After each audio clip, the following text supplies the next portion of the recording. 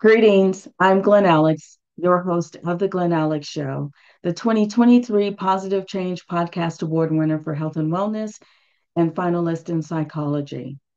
And each episode of The Glen Alex Show focuses on a different aspect of health because I believe in total health. You are whole and all of you matter. That's why I'm on a mission to help you be joyful, connected, confident, and complete. The life experience I call Wellth, Wellth, which is health plus other riches. And please keep in mind that physically, mentally, emotionally, and spiritually balanced people, people who are living into their wholeness, do not intentionally harm self or others. So as we work together to all live in total health, we can make humanity safe and loving for everyone. Please visit glenalex.com for more information on my work. And stay tuned for this impactful episode on hospital errors.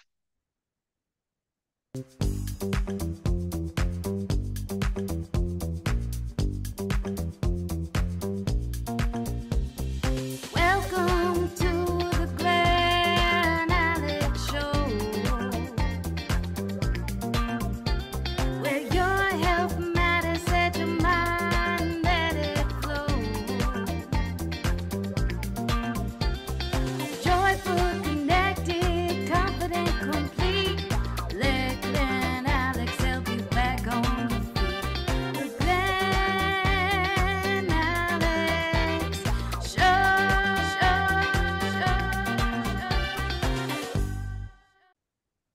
Please help me welcome my guest, Dr. Shadi Vahdat. Dr. Shadi Vahdat brings a wealth of experience to the medical field, combining her internal medicine expertise with a strong foundation in integrative medicine.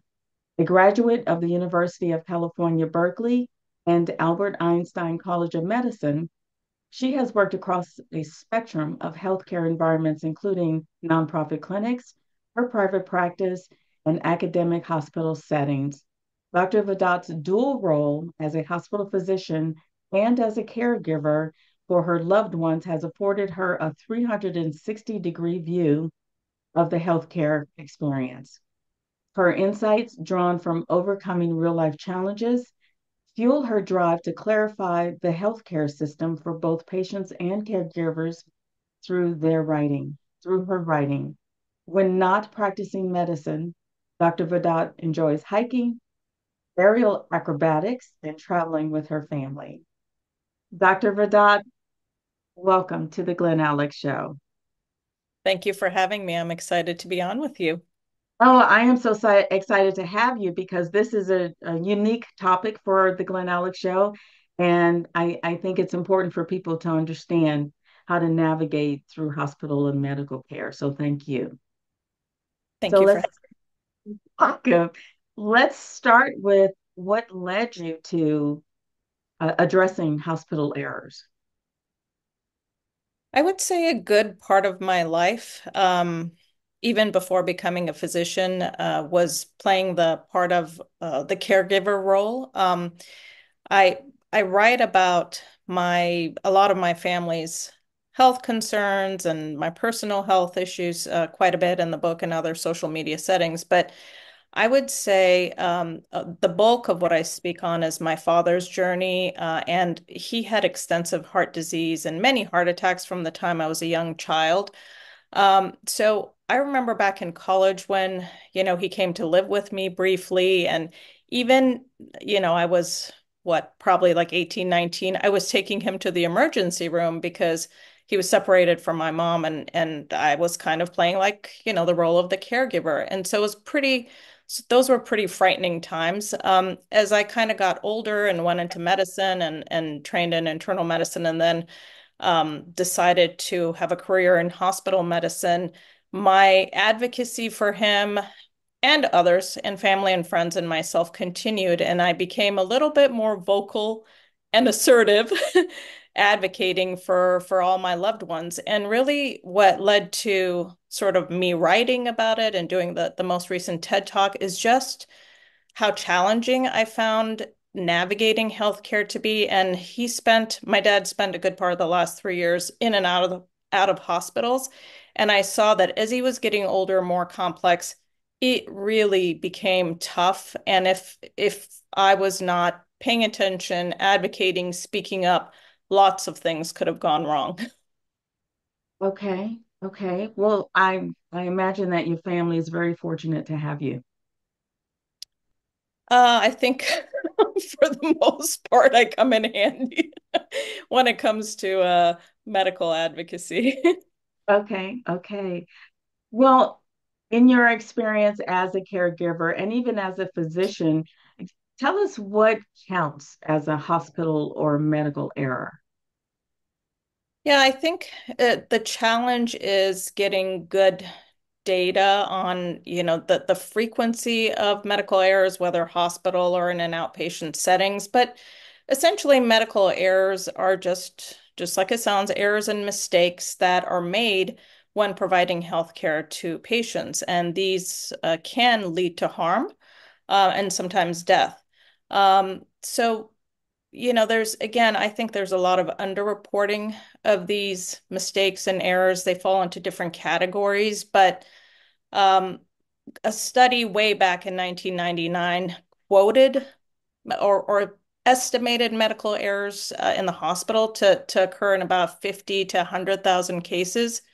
Just, in the mid like 2015, 2016, around there, that number had changed and was up to maybe about 250,000 deaths annually in the US. And a study a couple of years after that, quoted that the harm, so death is one variable, but the harm coming from medical errors are quite a bit more significant.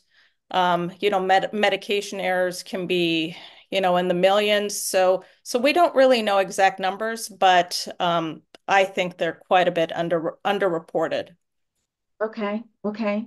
Well, let's break it down for a little bit. What are the categories of medical errors?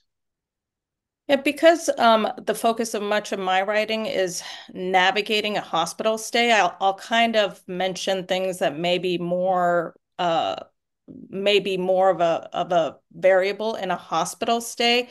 Medication errors are pretty big. They're kind of top of the list.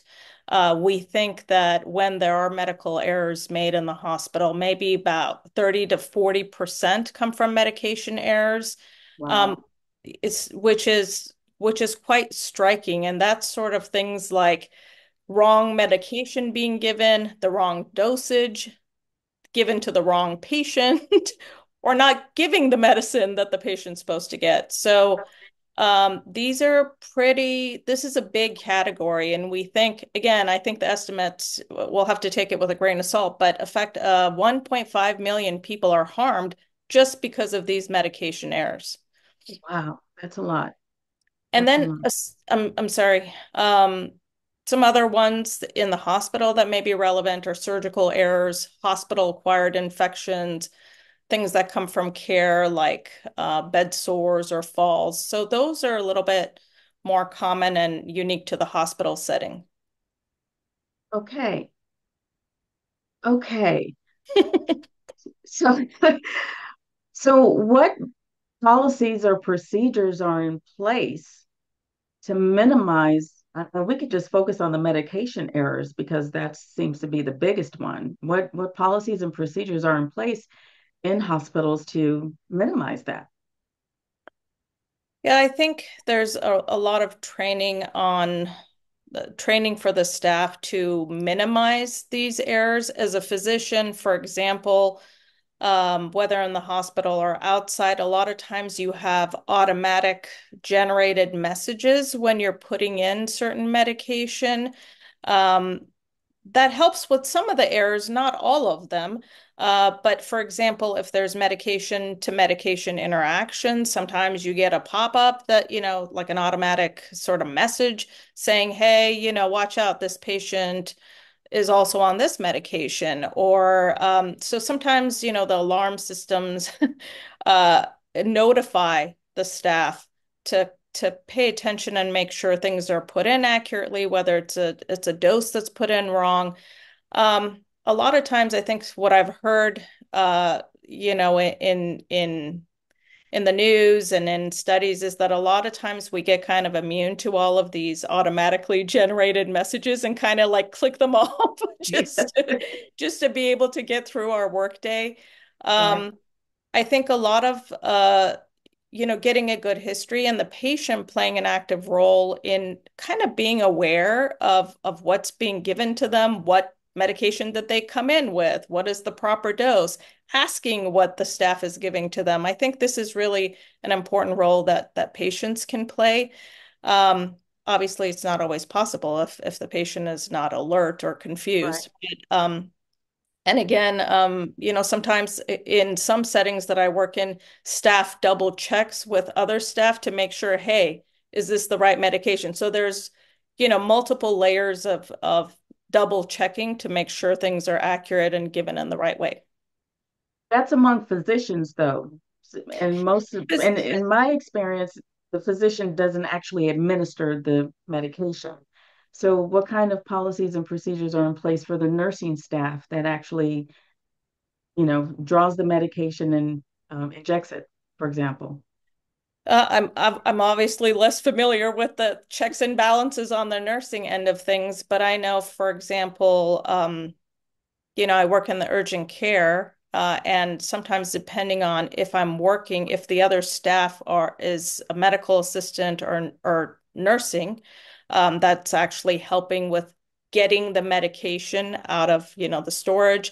Sometimes because again, a nurse has different abilities and different administration capability than a medical assistant. So when there's a lower trained person, then sometimes they are double checking, hey, you ordered this. Can you please come and look at the name of the medication on the bottle? Within nursing, I'm not sure sort of all of the training that they go through, but I know that again, sort of in the urgent care setting, they're asking me all the time, is this the right dose? Can you double check? And Okay. so, Okay. Okay. So the other staff can actually check with the doctor to make sure it's the proper medication and proper dosage. yeah, I've seen that in the urgent care. I think because the like I said, the people sometimes that are working, the staff is not able to do as much, and they do need to double check. In the hospital, I've never had a nurse check. I mean, at least. Not in settings that I worked in. Just a little footnote or caveat is I have, for the most part, worked as an attending in a university-based medical center. So I'm not the first person also getting calls Okay. about medication. There's Okay. various levels of medical residents, students who are getting called. That kind of stuff would never come to my attention. Okay. Okay. Fair enough. Fair enough. Now, if medication is the biggest error in hospitals, what where do misdiagnoses fit? Misdiagnosed, you mean diagnose, like not diagnosing the correct condition? Yes. Yeah. This is a pretty big category, and I'm glad you mentioned that. I actually cannot find specific statistics on how often this occurs in the hospital, but looking at all of sort of medical cases, outpatient and inpatient, it's quite a large part. And the quote is maybe up to 15%. It can cause harm in 10 to 15% of medical cases. And Hmm. so I think the diagnostic errors probably may be occurring a little bit more in the outpatient setting, but we think up to 100,000 deaths occur because of this. And this is just, a misdiagnosis, a delayed diagnosis, an inability to diagnose, the correct condition. So this is huge. That's pretty scary. It is pretty scary, and it's something that I am very sort of I speak on quite a bit, the need for second opinions. I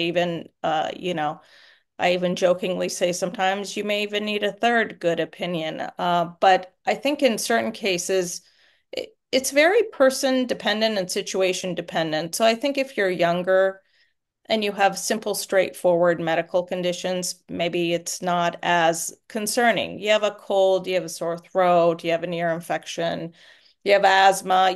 These are things that are fairly straightforward and may not have a lot of complications. But I think once you get to more complex cases, where if we're talking about cancer or difficult to diagnose conditions, I think it's really, really important, and it could be the difference of really life and death to get the correct diagnosis. So I'm a big advocate on getting second opinions from providers who specialize in the condition that, you're suffering from.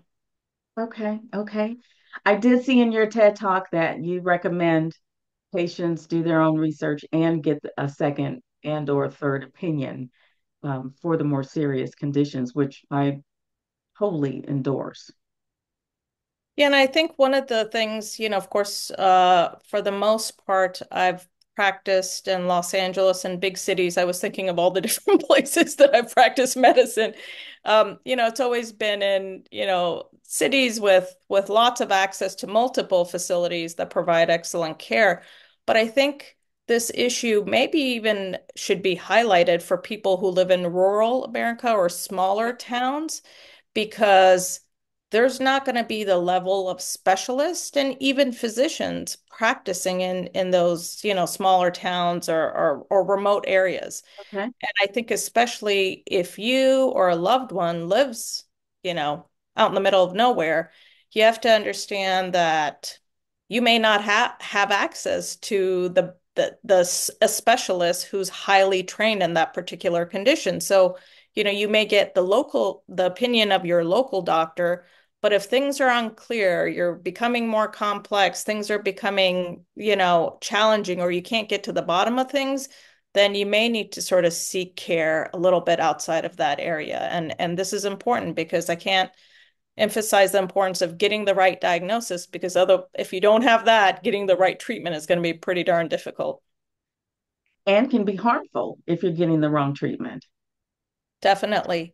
Definitely. And I can't, if we went in through the number of misdiagnoses in my own family, which is not very large, you'd be pretty shocked at the number of things that have happened. So the diagnosis of the wrong cancer, a missed, a cancer that was never communicated, Right. telling us there was cancer when there was no cancer. Yet, all permutations of strange, medical errors have happened. Okay. Wow. Well, I'm glad you mentioned what you did about the rural areas because access to good health care is important for everyone, and obviously it's going to be more limited in the smaller places. So I'm glad you mentioned that, and hopefully anyone who's in a rural area will keep that in mind if they or someone they love gets diagnosed with something serious or complex. And also, even in the cities, I think the underserved community really needs to be on alert because, in certain settings that I work in, patients don't have the greatest insurance, that their care is very spotty, shall we say. They really have a hard time, even I'm talking about in big cities in LA.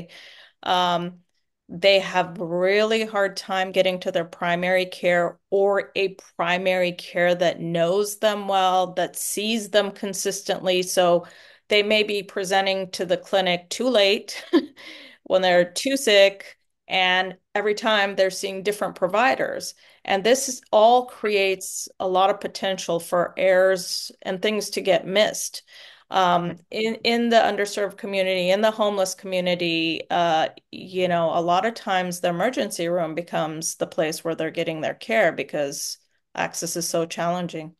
Right, right. That is a great point. And you also brought up something for me about continuity of care. If someone is having a difficult time getting seen regularly by, for example, primary care, what suggestions do you have for them, if they go to primary care, then end up in the ER months later about continuity of care?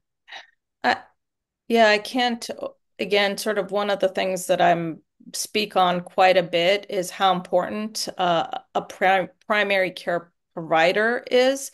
Nowadays, with a lot of physician burnout and people not going into primary care as much, the access, I think, is going to continue to be challenging. One of the things I also care about quite a bit is for patients to know who the provider is and what their training is. A lot of times, especially in rural America and smaller towns, even in bigger towns now, you may not be able to see an MD as your primary care Right, physician. So mid-level providers such as nurse practitioners or physician assistants may be, a bigger workforce in providing primary care services, which is fine. And I appreciate my colleagues and I work with, nurse practitioners and physician assistants, but I just think that the patient needs to know who they're seeing, hopefully connect to a provider who knows them well and who can advocate for them. So if you want to avoid going to the hospital, the person who can help you make that decision the best is someone who knows you well. right, right. Okay, okay. Well, thank you for that. Now, also, in your TED Talk, um, you talk about advocacy. Give us an example of how you advocated for your father. Oh gosh, which time? I would say uh, probably the case where I discuss in the TED Talk was one of the most stressful periods of time, and for your listeners who probably have not heard the TED Talk, basically what happened is that my father had blood in the urine, saw a urologist. I was not with him when he went to see the urologist. He was in a university-based, academic center, which was highly respected. And the urology department is one of the best departments in this center. And he went, the doctor, who was somewhat elderly, he was an older surgeon who'd been around for a long time, was convinced that he had cancer and that he needed to have surgery right away. Um, I got involved when the surgery date had already been set, and when I went to the appointment, it was clear that the surgeon really didn't know a whole lot about my father's pretty serious conditions, his heart disease, how he was a bleeding risk, how he had advanced heart failure, and he didn't seem very knowledgeable about, his risks and just making sure that all would go well before going to surgery. So I decided sort of at the last minute to switch surgeons. But there was a lot of negative. Basically, my father thought he was going to die, and so for a period of I don't remember now, maybe like a couple of months, um, everything about his mental health, every the way that he just planned things and made decisions was affected by the fact that this doctor had said he was going to have cancer and his prognosis was bad. It Okay. ended up that the surgeon was wrong. He didn't actually have cancer. And I was so happy that we actually kind of investigated and changed gears and found an excellent doctor after some research. So Okay. that made a huge difference and really was one of the stories. I have many, many advocacy stories, but that was one that stands out. Okay. And that makes me think of when you're as a patient and you're seeing a new doctor provider, they don't really know you well. You may not have medical records from, previous medical care, yet it is still important to ask questions. Yes? Yes, you're talking about for the patient asking the The physician. patient asking the doctor questions about what is this diagnosis? Are there alternatives? what are the other options, et cetera. Because I know a lot of, I worked in dialysis for over 20 years, and I know a lot of patients will just do what the doctor says and not even be able to repeat to you what the doctor said or why they prescribed a certain treatment over another one. Yeah, I think that uh for lack of a better way of saying this, I mean, you get out of it what you put into it. And if you're not if the idea is in partnering with your provider, physician, whoever it is, you really kind of miss out and may fall victim to the things that can go wrong. And if you know, not everyone has the health literacy or even the comfort with language. In my father's case, he couldn't even, his English was not the greatest, so just communicating was difficult.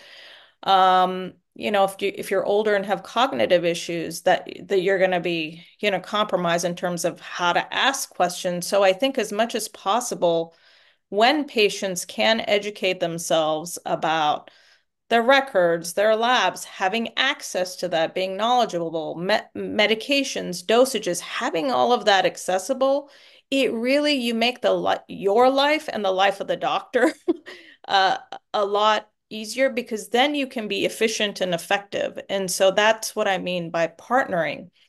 Um, but in cases that you cannot advocate for yourself, you really should be at least trying to plan for having people advocate for you. Now, in the hospital, there's, advocates that work in the hospital setting. Some insurance companies have advocates. As you can imagine, they're a little bit biased in terms of who their employer is. So, Right. independent advocates are working just for you without, any obligation to the hospital or the insurance. So if you can, be knowledgeable and advocate for yourself. If not, get a friend, get a sibling, a family member, or a professional advocate so that you can get the best care. Right. And if not, if you don't have that, then there's always that advocate in the hospital who There is who can help bridge the communication gap, so to speak. definitely, and I talk about in one of the chapters, I don't know which one it is off the top of my head now, I talk about you do your best to communicate and advocate. But that there's sometimes things are not going your way or there's challenges. And I actually give a list in the book of, all the strategies and that you can use to get better care or to clarify situation. In the hospital, for example, you can ask for family meetings. And sometimes what we do is have the different it is difficult, but sometimes get all the specialists and the different doctors to meet with the family. So Okay. this is a great time because, as you probably know, doctors aren't always great at communicating with each other. So getting them all in a room with family is really helpful. And you can request that as a patient or a family member. Yeah. Um, Yes, contacting the patient navigator or advocate in the hospital. Yes, they, are working for the hospital, but it's still, at least you will have another set of eyes. Somebody will be helping you. Um, so that they're definitely the ethics team. There's lots of things you can do. And worst case scenario, which is actually what I did in the hospital with my dad, is I worked on transferring him to different hospitals. So in the most severe cases where you're really not getting the care that you need and you feel that you would be served better elsewhere, then you could start that even though it's a little bit complex. Yeah. Okay. Okay. Well, I'm a proponent of advocacy and self-advocacy and probably have copies of every medical record that was created for me in the last 20 years. And when I saw a new primary care doctor, 2 years ago, he just like fell in love with me because I brought him like a 5 year history of labs and notes from other providers. So whenever you can, keep your own records and have them with you when you go see someone new, because that will help them learn who you are and how to better treat you. So it's I, a I lot. Yeah, I think this is a great point, and doctors do love, a patient that's prepared and organized. And I talk about this, and I've had patients bring me 300, 400 pages of medical records. I talk about consolidating it and really making it brief and easy to access. But thanks to AI and new platforms and software that's out now, I was Mhm. actually at a patient advocate summit recently, and I was blown away by some new companies. Primary Records, I think, is one of the companies that I met that really make this so simple for patients. So rather than, the 8 portals that you need to log into because you live Right. in another state and then in the same town you went to 3 different specialists, there Okay. are platforms that like primary records that you can put in all your login for the different portals and then share it with whoever you want, whether it's family or providers. And then you can ask AI. So you dump all this information in there and you can ask AI, what was my last hemoglobin A1C or what was my last hemoglobin? Okay. And it gives it to you instantaneously, which is, I think, can you imagine how amazing that would be when you end up in the ER or the urgent care Yes. or with a Yes. new primary? Okay. So Wow, that's good to technology know. helps. Yeah, I will look into that because I have a few portals looked into. don't we all? Okay. Well, tell us a little bit. Well, how can someone get your book? What's the title of it, and how can they order your book? So the book, I will do a little show and tell here. Okay. The Roadmap to Hospital Care. The subtitles, Insights Preparing for Health Emergencies and Hospital Stays with Confidence is now available on Amazon. It is I think, mere 99 cents online. With Kindle or whatever those. So the digital version is quite inexpensive, and I hope that again, a lot of it is things to do and prepare for before a crisis hits. I can't tell you how many times as a hospitalist I see people without advanced directives. It's about 2/3 of people Mhm. that have not thought about what they would want, who their health advocate or health proxy is. They have not thought about this. Right. And when you're in the middle of a crisis, it's not the right time to be thinking about this.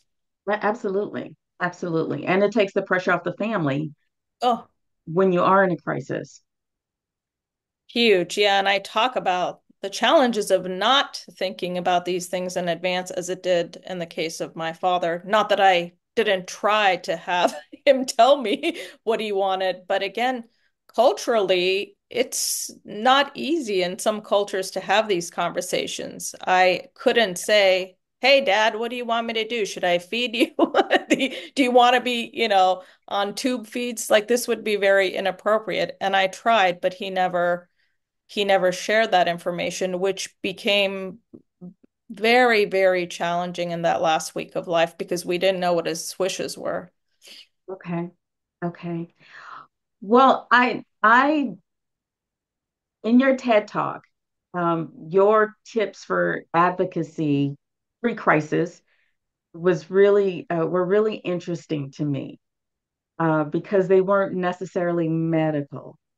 I like when you said limit your exposure to negative news, live in gratitude, develop some mind-body skills. How did you come up with those um, for self-advocacy and self-care? Because I mean that's my work with my clients. So I'm just really interested in you saying that. I think, like I said, I mean, from the time I was very young, sort of being thrown into medical crises and going to the doctor, going to the emergency room were so commonplace for me that I think I developed a pretty strong PTSD from just a lot of anxiety, just dealing with doctors. And I mean, it's funny saying that being a doctor myself, but especially sort of as things, and my father was just one family member, but as things kind of got more serious, more life and death, it's just, I realized uh, how it can be frightening, how it can be scary, how it can really completely turn your life upside down to deal with the health system. And so enough misdiagnoses and errors and problems and lack of communication, enough things went wrong. And then later we found out it wasn't quite the way, that it was made out to be. So that in the TED Talk, I make a big focus on don't freak out when you get that bad diagnosis. Make sure it's the correct diagnosis. Doctors are busy, they're human, they make errors. I think post-pandemic, with a lot of challenges, I think the risk of errors will go up. I mean, that's sort of what I personally feel. And so people will say things, people will diagnose you with things, people will give you a prognosis, and you just need to take a deep breath and say, thank you. You are not God. I'm going to think about what you said. And if it's one of those serious conditions like cancer, let me get another opinion. Yes, Um, and just kind of try to be as centered going through the process because it's not easy and it can really throw you for some curves. absolutely. Absolutely. Now, with all of the experience and wisdom you have about hospital errors and advocacy, what is the one takeaway you want the audience to have? One takeaway. You're going to make it tough on me. I think you just Uh, I mean, I think this is difficult. These are not easy topics. Nobody wants to talk about a hospital or medical emergencies, but the more you do your homework and educate yourself about your health condition, your medical issues, and you stay engaged, the best, and just getting your records in order, the more you can be prepared in advance, the better things are going to go. And if you're communicating your wishes to your loved ones, to your doctors, reassessing periodically, that is the best case scenario. And as I mentioned, if not, then having another advocate with you who can speak for you, help you, and make life a little bit easier because navigating the healthcare system is overwhelming. It can be, absolutely. Absolutely. Well, thank you for that. And thank you so much for making time to be here with us today. I know you are incredibly busy, so I'm very honored that you made time to be here with us. So I'm glad thank it you. all worked out. I really appreciate our conversation and your time as well. Well, I appreciate you. Thank you. Thank you for tuning in to this episode of the Glen Alex Show. We really hope you learned about hospital and medical errors and advocacy so you can be as healthy as possible. Please like, subscribe, and share. Thank you.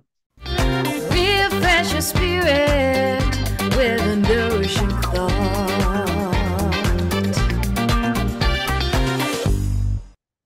Please allow me to leave you with this nourishing thought. Maya Angelou said, I learned a long time ago the wisest thing I can do is be on my own side, be an advocate for myself, others like me.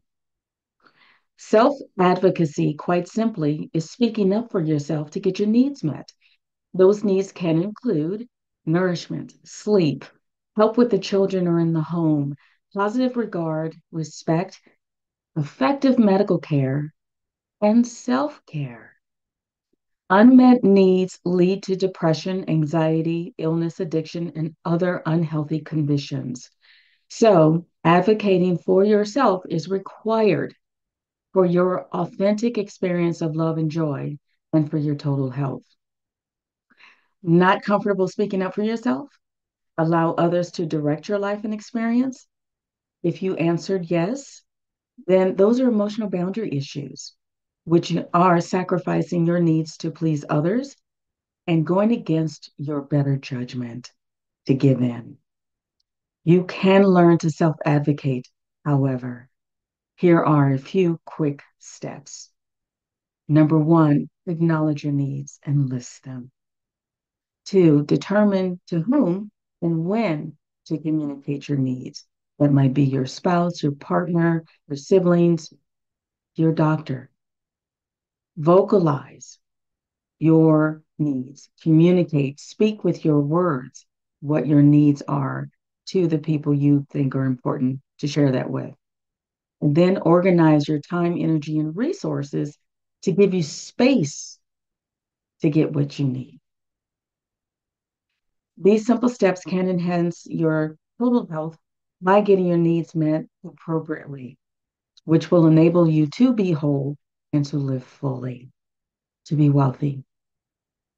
To learn more about self advocacy, emotional boundaries, and your health, visit glenalex.com and order your copy of my 3-time award winning book, Living in Total Health.